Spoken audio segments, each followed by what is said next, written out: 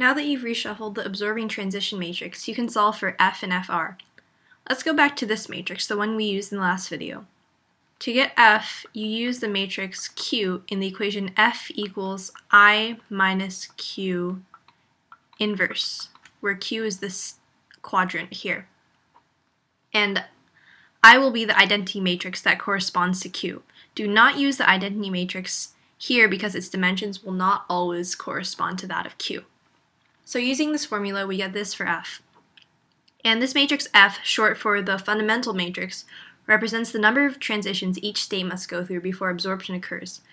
For example, if we look at row 1, something in state 1 will go through 1.25 transitions in state 1 before being absorbed by state 3 or 4. To get FR, just multiply F, this matrix, by the matrix R.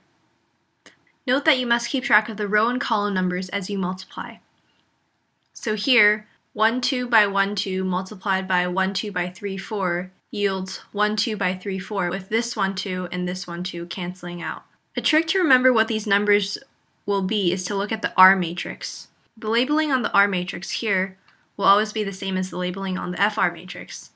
So you can see here that the matrix F was derived from Q here, and the matrix R was taken straight from its original form. Each entry in FR represents the probability of moving from a non-absorbing state in the rows to an absorbing state in the columns.